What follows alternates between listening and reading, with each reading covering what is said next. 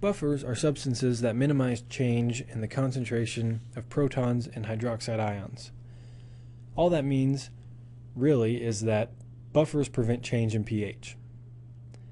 At the bottom of the screen is an example of a buffer. Buffers are made up of a weak acid, which is a proton donor, and its conjugate base, which is a proton acceptor. And this equation will run in both directions to prevent dramatic changes in pH. It will run to the right in response to a rise in pH, and it will run to the left in response to a drop in pH. As an example of what a buffer does, we can use human blood, which has a buffer, and pure water that doesn't have a buffer. We'll take 1 liter of each of these substances and add 0.01 moles of hydrochloric acid. The addition of the hydrochloric acid to 1 liter of human blood will cause a change in pH from 7.4 to 7.3.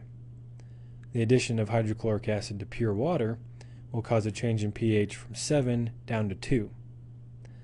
The reason that human blood prevents such a dramatic change in pH is because it contains a buffer. Now, if we focus on the illustration here in the center, we can illustrate how a buffer works. Human blood contains a buffer, and under normal circumstances, if we were to add an acid to human blood, initially the proton concentration of blood would increase. But since we have a buffer, it prevents that increase from being so great. The protons in the solution will combine with the conjugate base, as shown in the equation at the bottom. Those protons will combine with the conjugate base and form more of the weak acid, so that the proton concentration doesn't increase so much. Here in the flask, you see the protons moving and combining with the conjugate base, forming more of the weak acid, and this happens over and over again to prevent the rise in proton concentration from the addition of an acid. If we add a base, the opposite should happen.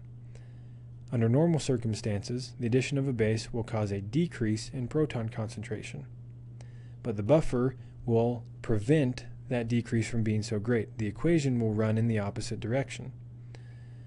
On the left side of the equation, the weak acid will start to donate or give off protons into the solution.